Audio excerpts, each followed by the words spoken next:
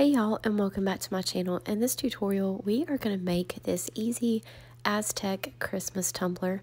We are going to use some of the vinyl from our Brittany bundle with Gracefully Created. I did show you this in one of our previous tutorials, but I am going to show you these awesome patterns again because I am obsessed with this pack. I say that every time, but I really love this Christmas one. Everything just goes together. And I really love that it has two full white sheets in it, which means these are printed on a clear sheet of vinyl. However, the image itself has a layer of white in behind it, so you can put this on any surface, dark or light, and it's going to show up beautifully. And then we have 4 decals that are printed the exact same way to match all of this vinyl. This bundle will be released November 8th at gracefullycreatedccd.com, and you can use code BBB10 to save 10% off of your bundle order. For this design, we are using a 16-ounce hyped koozie from the Still Magnolia. I'm actually going to use a small lid instead of the koozie lid for this because I feel like it'd be the perfect like hot chocolate cup or something while you're watching your Christmas movies in the afternoons.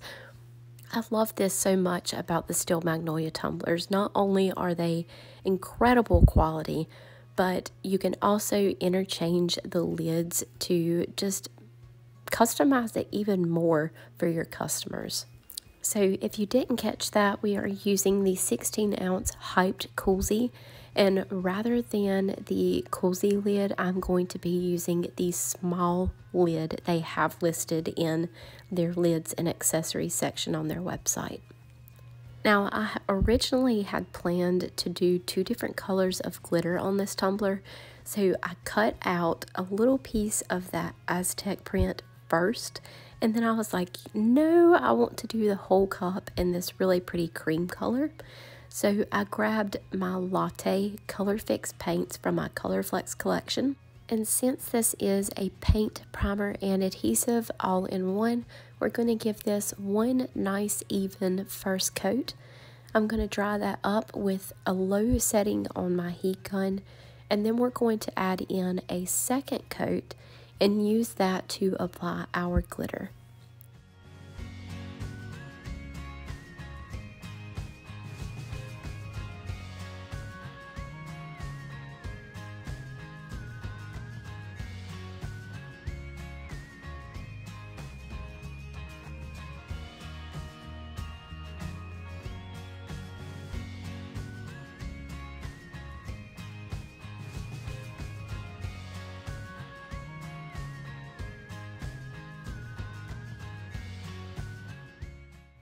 Now, when using this paint to apply your glitter, you don't want to do a very thick coat.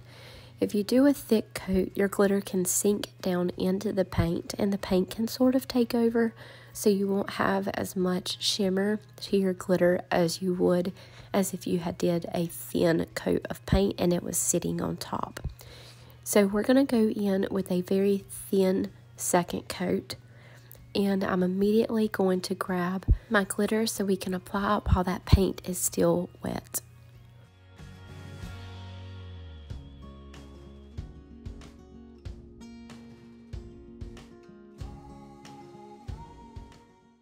We're going to be using Virginish from PDB Creative Studio.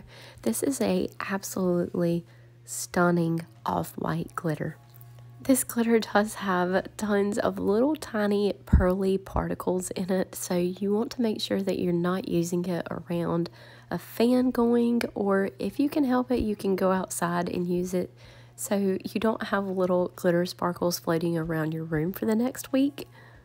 But regardless, it is so worth it because it is beautiful.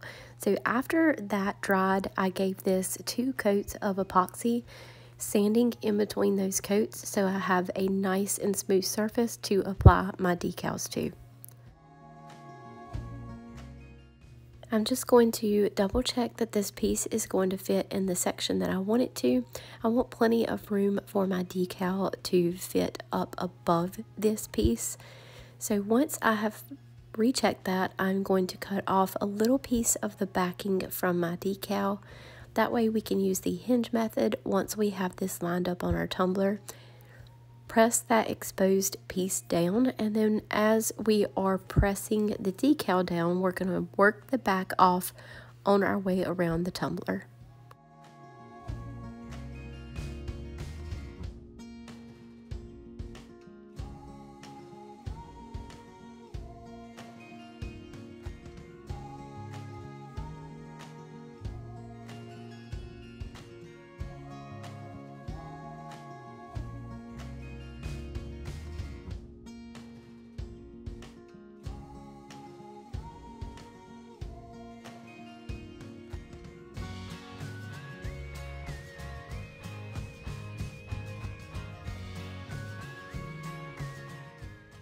Once you have made your way around, just slightly overlap your decal and grab a craft knife, trim right up along that seam.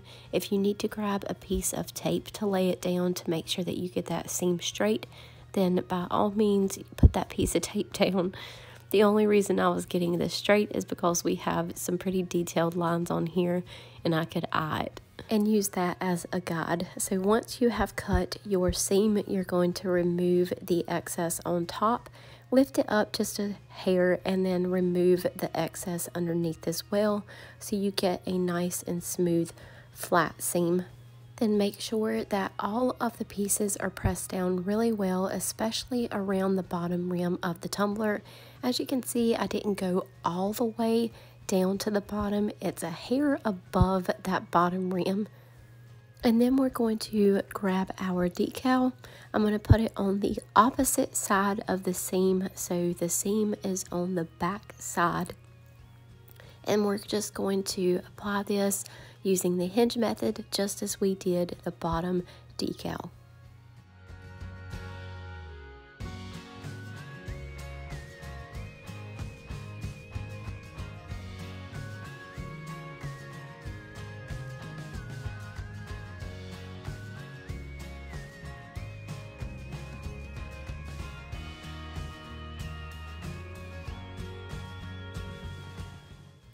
Once you have your decal on, it is ready for your final coats of epoxy. I always apply 2 coats of epoxy on top of my decals. This may only appear that it needs 1 coat, but I want to make sure that my decals are extra protected, and using the ARTISTRY 1:1 ratio facet epoxy, where I can apply that second layer after just 30 minutes of curing for the first layer, really helps me speed up the process on those final 2 coats. I hope that y'all enjoyed this tutorial. If you have any questions, just drop them in the comments below. All of the materials that I have used will be listed in the description, as well as coupon codes for y'all. We have lots of giveaways going on and more to come for the holidays, so make sure that you are part of our Brittany Barnes Boutique Tumbler Art Facebook group, and that you are following us on Instagram and subscribed to our YouTube channel, so that you have all opportunities to win one of the prizes that we will be giving away, including one of these bundles. Thank you for hanging in there with me with my crackly voice. That is all for today. Thank you all so much, and we will see you next time.